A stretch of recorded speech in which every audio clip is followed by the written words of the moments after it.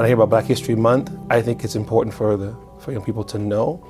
But I think the unfortunate thing that where we are now is everything is so divisive and so political that it becomes something more negative. How do we create that real unity if we consistently just approach one another as separate groups, right? Right. Being American is more ambiguous, maybe even negative, because of all the propaganda. If you don't know your history and you don't know where you come from, it leaves this very dangerous vacuum that can be filled by anybody. Black History Month, all the history that is taught is about slavery. It's not about victory. It's more about why you're oppressed. The whole Israel narrative has been so woven into the fabric of Black America. You have something valuable if there's somebody always trying to steal it or taint it. And if this is a spiritual warfare thing that we're discussing, it's just amazing that when it comes to these two communities, why are there always these negative elements that are always seemingly trying to fray?